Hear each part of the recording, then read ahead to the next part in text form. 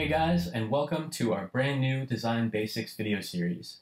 This series is brought to you by me, Eric Vasquez, and DesignCuts.com. Now in these videos, we're seeking to help demystify and explain some of the fundamentals and things that you need to help step up your design game. Now these are the kind of things, the concepts that they don't always teach you in school or at any kind of design course and stuff like that, but I guarantee that implementing and understanding these kind of tips is going to help you elevate your work to the next level. So in this lesson, we're going to be talking a little bit about leading the viewer's eye. And the best way to do that really is to create a sense of importance and what you would call visual hierarchy in order to establish what are the most important elements and how can we control those things to get the viewer to look where we want them to. So to demonstrate this lesson, I'll be working today in Adobe Illustrator. So let's jump on over and begin. Now, in this lesson here, as I've said, I'll be using a couple of elements from some of the older design bundles, and in this one in particular is from the Eclectic Vintage Design Library, and it's part of the Vintage Ephemera pack. So you guys don't necessarily need to have these illustrations. I'm just going to be using them today in order to demonstrate the idea. But before we get in, I just wanted to show you guys a quick example. Now, I'm going to open up this image. This was from an older design tutorial that I did. And I kind of found it just digging through the archives, looking back at some of the work that I've done in the past with design cuts. Some of you guys may have even, seen this one or remember it from before. But the idea is when you look at this, you kind of, think about where your eye goes.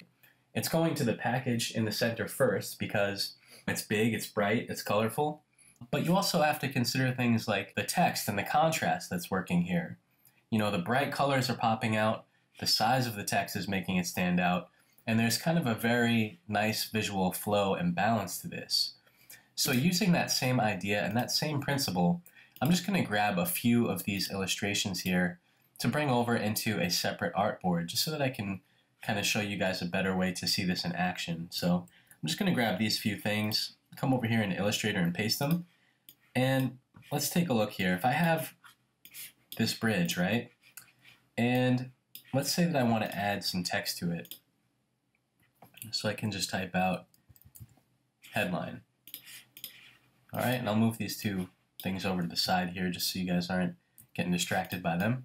But if you just look at these two things together on the screen, what jumps out at you first? It's obviously going to be the bridge. Maybe the headline, you'll notice it, but this bridge is really commanding all the attention. And that's because of the scale and the relationship between these two elements. If I suddenly make that bridge really small and this headline really big, then it's going to change things a little bit. All right, so let me just come here really quickly to change the typeface to something else. All right, maybe something just a little bit cleaner and nice looking like that. Now we're starting to get a little bit more interesting, right? So if we come in here and I can say this is your body text where you can talk all about your business.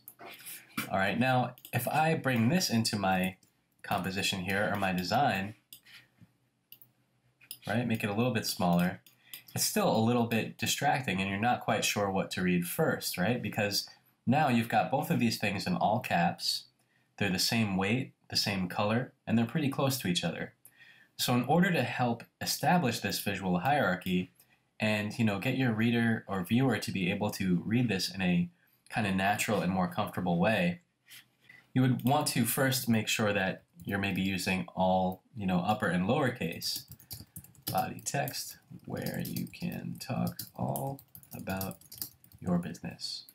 Right? Suddenly that becomes a little bit easier to read, especially when I scale that down. Okay, so now there's a little bit more of a flow here. All right, but again, now if I can play around with the size of this bridge a little bit, maybe we want to make the headline heavier, like a bold font. All right, now we're starting to see how you can lead the viewer's eye, as opposed to something like before where, if all these elements are the same size, the same weight, it gets to be a little bit, hard to determine where you're supposed to look, right? Especially if I had all caps like I did originally. So you can see the difference between these two. Okay, so that's just one example of how you can lead the viewer's eye. Now let me maybe grab this Colosseum over here, and I'll give you guys another quick example. If I just add a color here, maybe I'll make it, red, a nice bright red color like that. Maybe that's a little bit too intense. I'll make it a little darker. And now I'm going to, fill up this space here. Okay. Now if I grab the text and I suddenly change it to white, we've all of a sudden got a lot more contrast here, and your eye just naturally is going to go to that headline first. So not only is scale a great way to lead the viewer's eye and to establish a sense of visual hierarchy, but you can also do that using color and using contrast, as you're seeing here. But if both of these things were white, again, it becomes a little bit, these two elements are kind of competing together, and it becomes a little bit more difficult to discern which element is of more importance. All right, so contrast is another great way to do it, aside from scale and color. So those are just a few, little tricks here that you guys can use. And lastly, if you're working on a design that has, several elements, let's say like, what we started with before, where you've got the headline, you've got, some text over here on top, on the side, you can start to play around with the size of these things in relationship to each other to create some pretty interesting layouts, and all to, help your viewer determine which information they're supposed to read first. Now, just because these pieces of text are in a certain order, you can see it doesn't necessarily mean that I'm going to read them in that order. So what I mean by that is, yes, I see the headline first, but now my eye kind of comes down here to the text below the bike, and then it comes to this smaller text. Okay, so you can see how that kind of works. And these are some really great tricks and tips to help you guys, kind of determine the relationships between things like the size and the scale of the elements in all of your design projects. And I guarantee you guys that once you begin to understand this and implement it in your work, that you're going to see amazing results. You're going to see your work improve, and you're going to start to look at things a little bit differently.